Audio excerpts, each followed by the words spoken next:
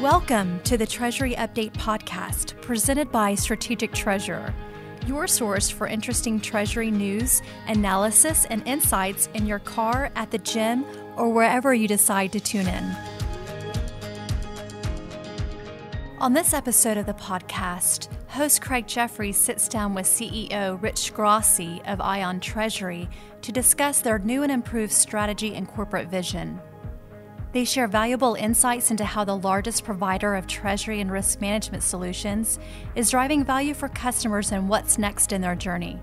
Listen in to the discussion on the power of Ion.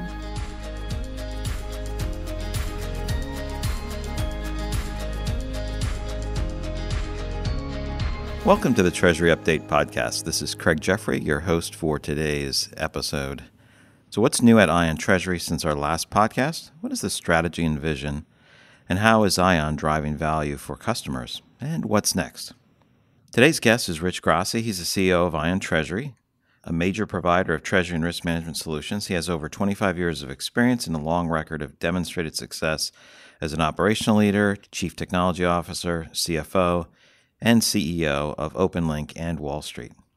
In his current role, Rich is focused on delivering solutions that continue to transform treasury through automation and data delivery to inform decision-making. He is charged with framing the strategic direction of the company in order to grow its market, acquire new clients, and expand the footprint of the existing client base. Welcome to the Treasury Update podcast, Rich. Thank you, Craig. Ion Treasury serves over 1,100 clients, which are made up of corporations, central banks, financial institutions in over 30 countries. The Ion Treasury portfolio includes 7 market-leading treasury management systems, including Citi Financials, IT2, ITS, OpenLink, Reval, Treasury, and Wall Street Suite. Ion Corporate has undergone a lot of changes. It's been about a year since our last podcast with Ion Treasury, and you've taken on some additional leadership roles or additional leadership role within the Treasury business at Ion. Can you describe to me the Ion Treasury strategy? What's going on? What's different from last year? How should we look at that? It's been a pretty productive year for us at Ion. I think our customers are starting to see an aligned strategy and the results of our work over the past year. So as you know, we've been on a journey in Treasury really since 2011 with the acquisition of Wall Street Systems. At that time, we saw great potential within the space. We saw that the markets were pretty diverse, quite expansive, and that there were opportunities to drive increased value to the customers within. So we set out on a journey to innovate, but to do so in a somewhat unique way, focused on improving our customers' business objectives through solutions that are continuously focused on automation, digitalization, and improving process efficiency. So this way, continuing to provide benefits to our customers, but also focused heavily on improving how they do their business. And from there, we've acquired more products in the space. We've built innovative technology. We've invested more deeply in the products and the services in these markets. And now, nearly a decade later, building, acquiring, combining our treasury businesses, we've set out on a new journey this year as we further unified our portfolio. And that's allowed us to really focus more on innovation, community, data, and customer value, and really to do this at scale. So benefiting not only from a portion of our customers, but the larger community of Ion Treasury users. So our vision and our strategy, as you said, Craig, is really around these key tenets, considering how we serve our customers within the Ion product that they use today, but also how we can provide increased value with the portfolio of solutions that we have available. And for us, this really comes down to providing our customers with choice. So with a portfolio of solutions, we can offer customers choice in their solution needs today and into the future. We can innovate for them. Importantly, we can innovate at scale, which for us means building once and deploying out to all of our TMS solutions, and then ultimately drive greater value for our community of users. So this strategy is to continue to innovate as we started to do so in 2011, focused on, as I said, automation, digitalization, and improving process efficiencies for our customers, but also driving greater value through innovative product offerings, community benefits, data and analytics, and really leveraging all that Ion has to offer across our business for each of the products and our customers. So this portfolio business is now in the treasury space or the corporate space is 7 core products that come from different backgrounds, and you're moving through the process of, you mentioned common development. I think I want to hold off on the discussion about the technology development, where you had described it as developing once and being able to deploy it across the board. But you mentioned the area of it's a portfolio, and you're leveraging things like community, and as a way of driving value. So how are you seeing that, the opportunity to drive greater value for your customers? But let's be specific in terms of community. For example, you have a community of 1,100 plus corporate clients. Yeah, so I mean, for us, the greater value really comes from how we differentiate ourselves. So as you said, unlike most providers that offer maybe a single solution, Ion instead offers our customers a choice. And as you mentioned, we have 7 unique products. And each of them is very specific in what they address from a needs point of view. And as you know, this is a pretty diverse market within Treasury. So we have solutions that address the diversification and of needs within that marketplace. And we believe that this multi-brand approach really provides our customers with a unique opportunity to partner with a solution provider that has obviously great knowledge in the space and can provide multiple options for them. So while we're offering variety and choice, and while we see that as a significant differentiator in the market, we've also been expanding the strategy significantly over the years to further the value we provide to the market in a bunch of different areas, community being one, as you mentioned. But maybe first off, just innovation. So we did talk about innovation and how we develop our solutions, how we like to build them once and make them available across all of our product offerings. So we're not just developing things 7 times, we're developing real value add solutions and making them available to all of our community users. So that means we're able to take the best offerings from each of our solutions and build them into new offerings that work across our portfolio. A pretty powerful message, if you will. The second for us is data. So if you think about such a large customer base using Ion Treasury solutions, we have a great deal of data that can help us to understand customers better, can help us to improve our customer service. It can help us to really drive greater value. We can provide that trade, economic, operational analysis from the data, which can really offer our customers greater insight and decision support tools that maybe they don't have today. So things like Treasury benchmarks, market insights that we can share, and maybe something more timely for us is leveraging this data to help train some of the machine learning algorithms in some new offerings that we're launching here. So you mentioned at least the top end of an example of sharing benchmarks or trade activity. Can you give an example where you think that value comes in place, maybe even more specifically than the category? We actually look at data in 2 different ways. One is how we can leverage data to be a better company. So thinking about how our customers are using software, thinking about what needs they have, thinking about how we can leverage the data to be a better software provider. And then more towards your point is thinking about how we can leverage data for our customers. So if you think about what the standards are for Treasury, many of our customers and many industry experts, they're operating their Treasury organizations with an understanding of how they do business, but not necessarily understanding about what that business looks like across other, let's call it, like organizations. So if we can provide some of those benchmarks and we can provide greater decision support for our customers, they can start to understand how they match up against other organizations in terms of economic and operational flows, in terms of efficiencies, in terms of costs, in terms of overall analysis. So those are interesting conversations that we're having now with our customers, and we're working through examples with them to help them obtain the information and at the same time providing them views into what we see across our community. I think that's a mature way of looking at data and how you broke it out into those 2 different ways. Regarding the development and innovation, I think one of the challenges, and you hear people say this, is there's you have so many products. How are you going to develop all of them? And you mentioned the development, the common development platform. You're developing it once and then leveraging it across the portfolio. So you're not developing things 7 times, you're developing it once. I guess one of the items there is, how is that message going to be shared as you roll out your strategy and some of the activities that you've been doing, so that not only your customers, but those who are your potential prospects hear about that? Yeah, I think it comes down to innovation, which, as you said, Craig, is a real important tenet to our core strategy. So for us, it really starts with the specific product that maybe a customer is using today, and continuing to advance that product for the benefit that it provides. That's really important to advance the roadmaps for each of the solutions that we offer. But what we're also started to do now is ensuring that we're driving more value for the customer and addressing clearly their business needs in some of the Treasury specific areas, but obviously their technical needs as well. And I mentioned before, we're really focused in trying to help our customers automate their business, clearly reducing their overhead, their costs, and whatever operational errors they might have. Really helping our customers to digitalize their business, which clearly helps them with information analysis and decision support, and then really helping our customers drive efficiencies. So you can see that we're aiming to improve the partnership we have with our customers, but really help them better manage the business.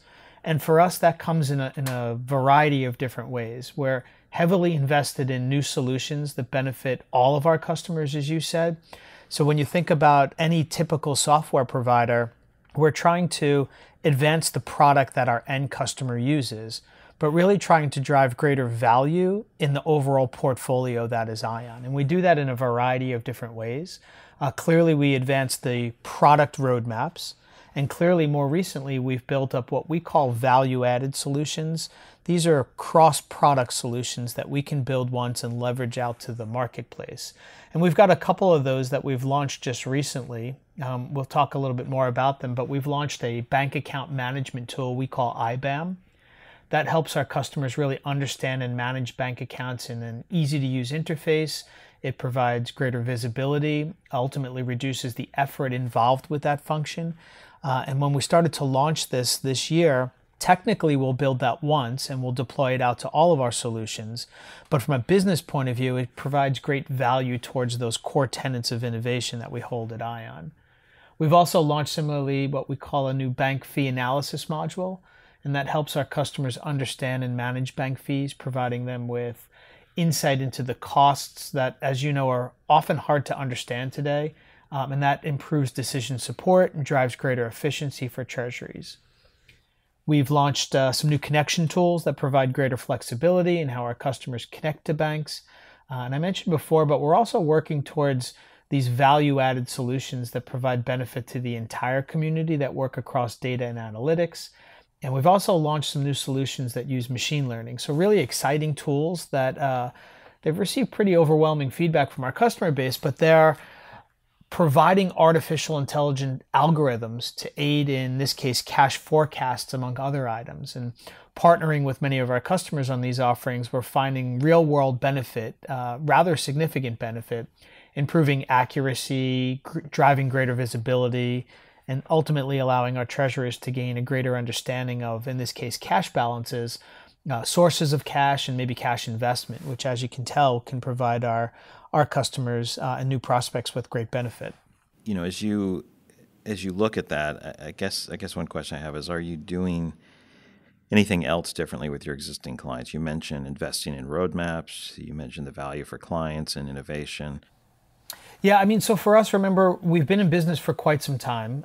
We've been a product company for nearly a decade, and we've been focused on investing in these solutions. But as you correctly said, the strategy this year has altered slightly from what I would call a great alignment across products to a real unification across the products. So as you see Ion today, you'll see us as a unified company across all our products, investing in each of them and investing in the portfolio benefit that Ion can bring. So we talked a little bit about our investment within the products themselves, our investment at scale across the products, our investment in data, our investment in the community. We're also doing some really interesting things with the larger Ion group. So something of value that only Ion can provide is how we leverage this group, considering how we can provide capital markets benefit, data benefits, our commodity division, to really deliver unique and innovative solutions for our treasury customers. So as an example right now, where working to provide data from our Ion, Accurus, and Dealogic acquisitions to our Treasury users, which can help aid in market and customer knowledge that's really pertinent to running their Treasury business. So really innovative offerings that best leverage the larger Ion company. And then to your question, as it relates to our existing customers, when we bring all these businesses together and we unify, we've now unified across our support teams, our services teams, our product teams, our technology teams, our cloud teams, in addition to our sales team. So now you'll see Ion as more of a unified company across the portfolio than maybe where we were in the past, where we were aligned, but more maybe product-specific focused. And that really helps us as a company to work with our existing customers. That journey has been there over the course of this year. And now instead of separate product companies, we're a more unified Treasury solution provider. And we've outlined a business mission and a vision. We've created a set of objectives, strategies, and goals. We've outlined that for our 1-year journey in 2019, our 3-year mission, and our longer-term sort of 5-year vision. Within the plan, there's a lot of areas of focus, many of which I already spoke about regarding strategy, but there are very specific areas of focus around how we partner with our customers. So personally, I'm a strong believer that the key to customer satisfaction is really engaging in a true partnership, and then as a vendor, continuously providing ongoing value to our customers. So you'll see us focus in those 2 areas on a continual basis. And with our customers, you'll see continued investment in our product roadmaps. I mentioned some of the exciting innovation, but we have a lot more coming. And we've also have some new offering and service to our customers. To that end, we'll be rolling out some exciting tools. We have a self-service portal that we'll be rolling out this year. We have some new customer surveys that we'll be rolling out. We're engaging more with our customers.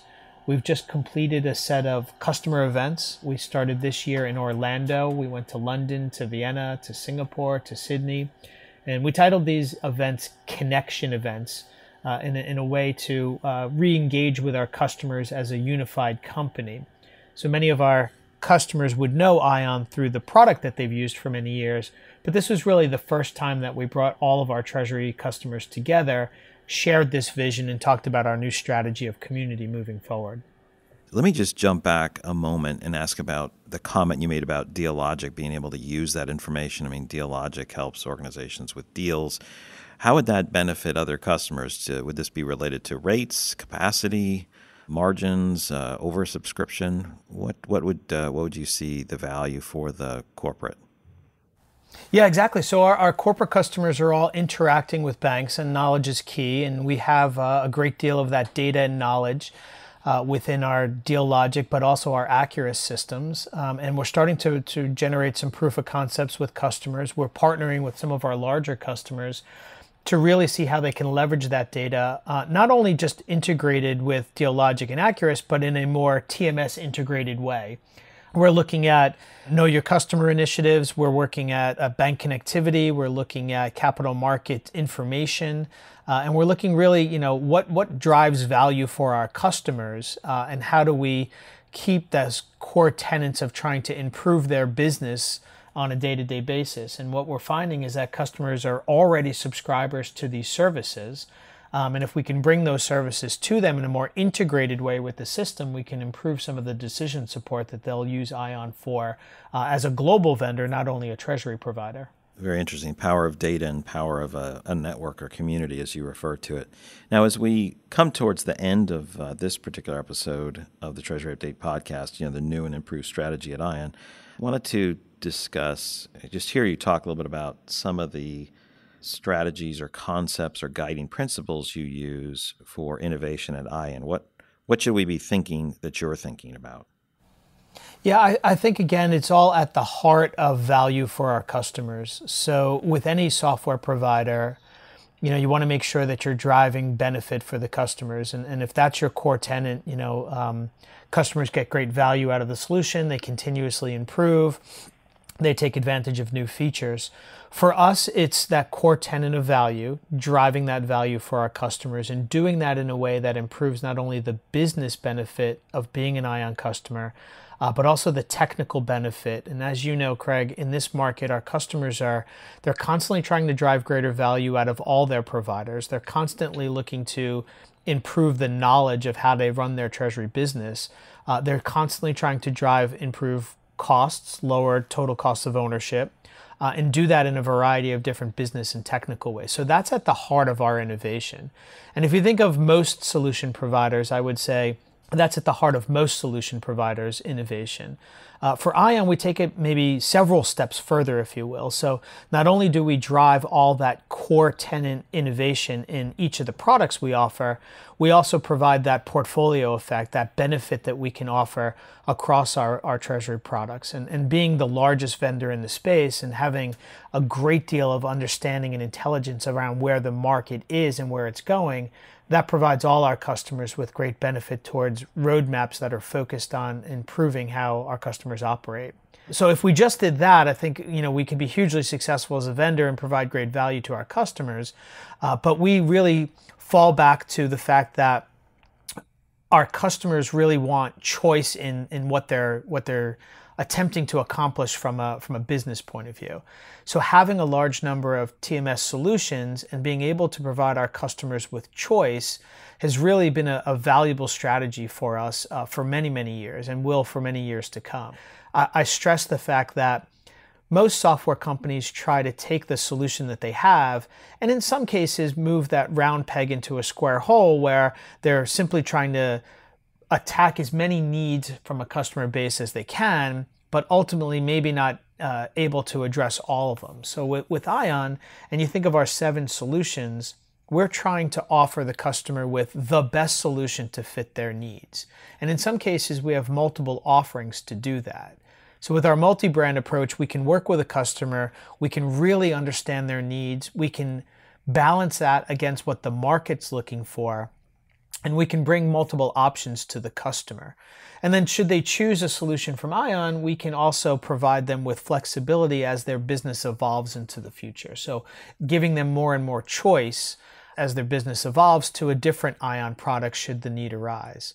And then if you layer on top of that these cross-product solutions we talked about, innovating at scale, and if you layer on top of that data and analytics, and if you layer on top of that the community effect, and if you layer on top of that the Ion Group benefit in Dealogic and Accurus and many of the other businesses that we have at Ion, it really provides a full-fledged strategy and a great benefit to our customer base. And while it's still early days in some of those areas, we think as a vendor we can leverage all that to provide the best value to our customers and to continue to provide that value to them long term.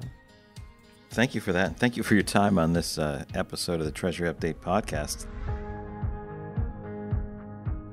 You've reached the end of another episode of the Treasury Update podcast. Be sure to follow Strategic Treasurer on LinkedIn. Just search for Strategic Treasurer. This podcast is provided for informational purposes only, and statements made by Strategic Treasurer LLC on this podcast are not intended as legal, business, consulting, or tax advice. For more information, visit and bookmark strategictreasurer.com.